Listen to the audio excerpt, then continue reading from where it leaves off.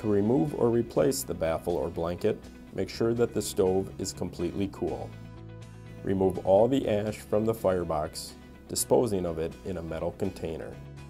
The baffle board has two pieces.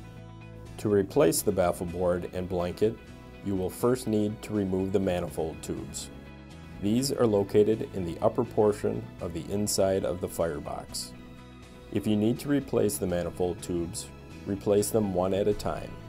If the tubes are still in good shape and you are only replacing the baffle board and insulation blanket, leave the front tube in place to support them. Each tube is attached with one 3/16 inch stainless steel hex head screw attached to the firebox on the left-hand side. The right-hand side of the tube fits into a slot in the firebox. After you remove the screw and clip, slide the tube to the right, angle down, and pull out. Repeat this process for all the tubes.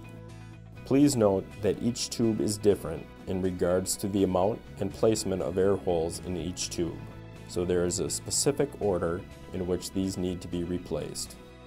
The Adventure 2 has 4 tubes total. The front and second tubes are unique and must be installed in the same position. The back 2 tubes are the same. The Adventure 3 has 5 tubes total. The front and the second tubes are unique and must be installed in the same position. The back 3 tubes are the same.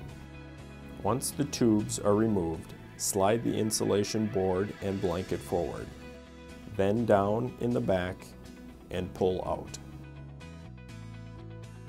To replace, slide the board and insulation from the back and rest on the top of the front tube. Place the back tube in first to help support the insulation board and blanket.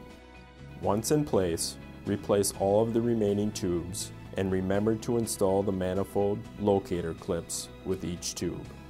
These clips must be parallel with the manifold.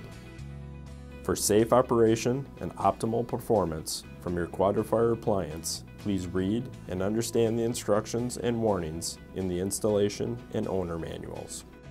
Thank you again for your purchase. If you need more information or help, please contact your Quadra-Fire dealer.